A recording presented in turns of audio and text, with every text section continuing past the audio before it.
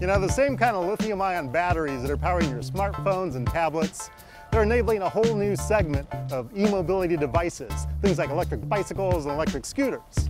I'm riding the M3 e-scooter from the company EcoReco.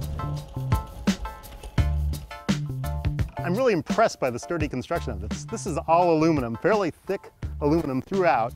Up here on the handlebars, we've got our brake lever, we've got our accelerator, that's this little thing right here, and we have a gauge. We got our start switch here to turn the whole thing on, and this gauge shows our speed, the charging level, and the total miles I've traveled.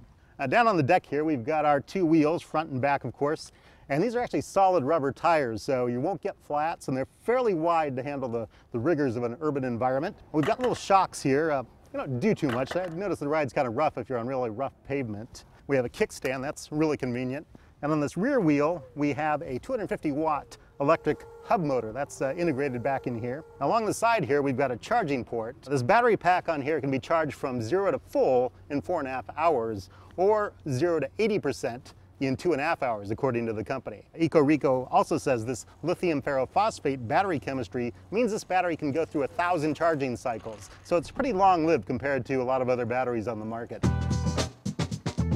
All right, to get this thing started, you actually have to run it by foot a little bit. That's a safety measure. Once it's rolling, then I can push the accelerator and I'm under power. One convenient safety measure too is that if I push this brake lever while the accelerator is going, it'll actually feet the accelerator so I can brake even with my hand fully depressed on the accelerator. This thing feels pretty stable at speed like this, but I gotta admit the ride isn't all that smooth. It's a little bit rough. It's these hard tires and the suspension isn't all that soft. This gauge here is also a little bit hard to monitor when you're underway. I'm thinking maybe a center mounted gauge would be easier. I'd also like to see some lights on this thing for riding at night.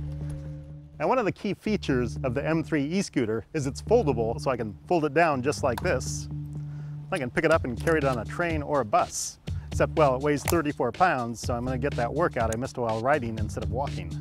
The M3 lists for $999. You can find a lot of other e-scooters on the market, but the M3 is lighter than the others, has more range, higher speed, and its battery will last longer. It's a bit more expensive than the competition too, but if it gets you to work on time, it might be worth it.